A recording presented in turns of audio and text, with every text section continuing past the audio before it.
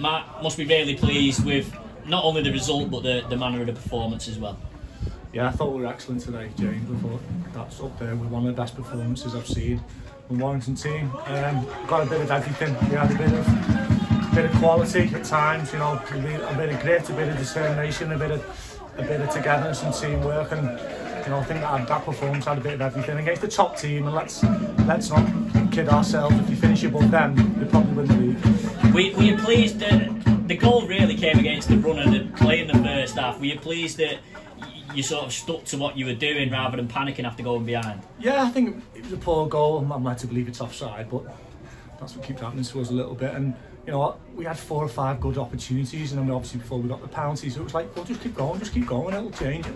And it did, and I feel like good play and stuff we've been working on, and forward runs from midfield players and little bits and pieces that we've been doing, it come out today. And you know, I thought we, you know, in my opinion, we fully deserved the win.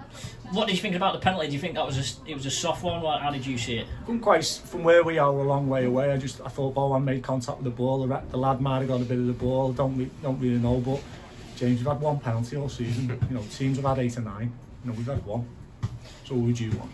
Yeah, and obviously Steph pulled that away with obviously Sean, who obviously was struggling with a bit of illness.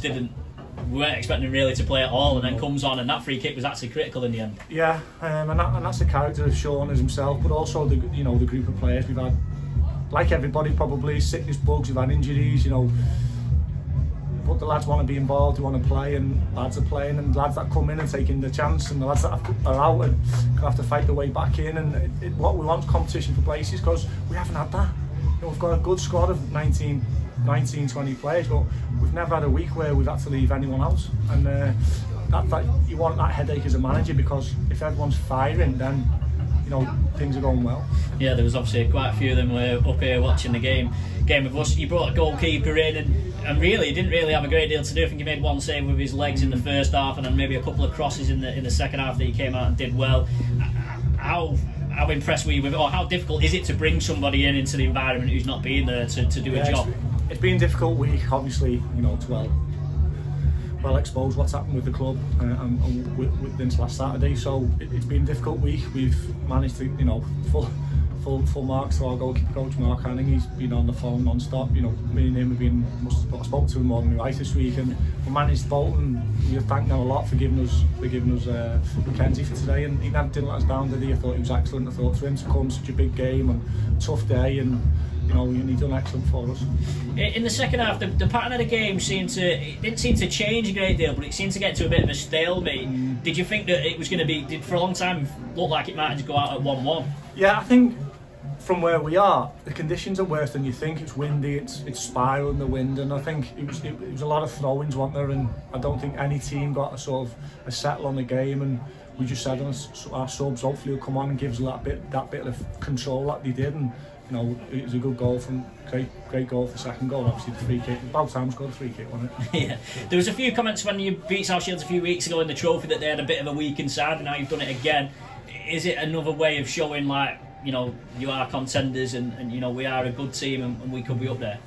Yeah, I think so. I think, you know, we've got a good squad, we're a good team. We don't look too far forward.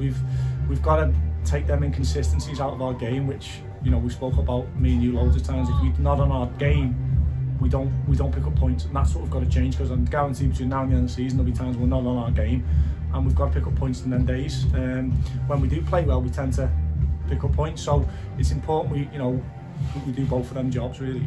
And obviously we've got another home game next week against Stalybridge. Usually managers talk about it being a busy Christmas period, but the way the fixtures have gone this season, you're pretty much just playing once a week now for a prolonged period. So I suppose in some ways that's good. In some ways it's bad, because you maybe don't get as much momentum. But where are you at in terms of players coming back? I know Mitch was missing today. I think Jordan will start training next week, which is a huge boost for us, but obviously we've got to be careful with him, because he didn't have a pre-season and he's been out for like 13, 14 weeks, so we'll have to just ease him back into it. Obviously Josh will be banned for a couple more weeks, Tony will be back next week. Sean was really ill this week, Mitch is ill, so hopefully they'll recover by, you know, fully by next weekend, so we should have, you know, healthy competition for places at that point. Do you set any targets? Obviously I think, what is it now, 5 6 games left until the new year.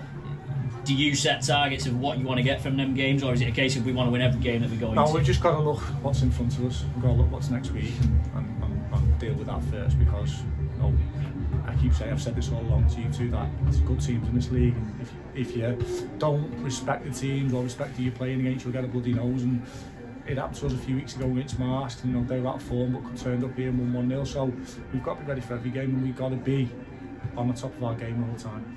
Just want to ask you about Bowen Dixon, Mark. He had his paw prints over all 3 goals. I think the only thing really missing from his performance was a goal, really. Was that Bowen Dixon at his best, do you think? Yeah. Since I took over, the end of last season, he was unbelievable, and even through pre-season. Then he got sent off, and we couldn't get back in the team, and he's come back in the team, took his chance. That's what you want. You don't want to miss games, because some people, that's what I want, that people come in and take the chance. And I thought he played well last week in a difficult game, and then I thought he was excellent today. He was outstanding. The big games turn him on.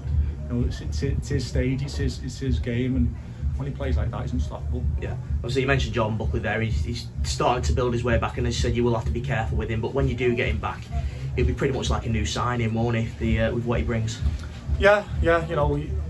If you said to us, go and sign a striker, you'd sign Jordan, wouldn't you? So he's at the point there to give everybody a boost, give the supporters, give the players, give everybody a boost. Knowing he's around the squad, that like the 20 minutes to go today, if he's in the squad, he comes on, he gives everyone a lift, doesn't it? And hopefully, the key for Jordan is to stay injury free. He's had a bad luck, to be fair to him, and if he stays injury free till now the end of the season, then history tells you he scores goals.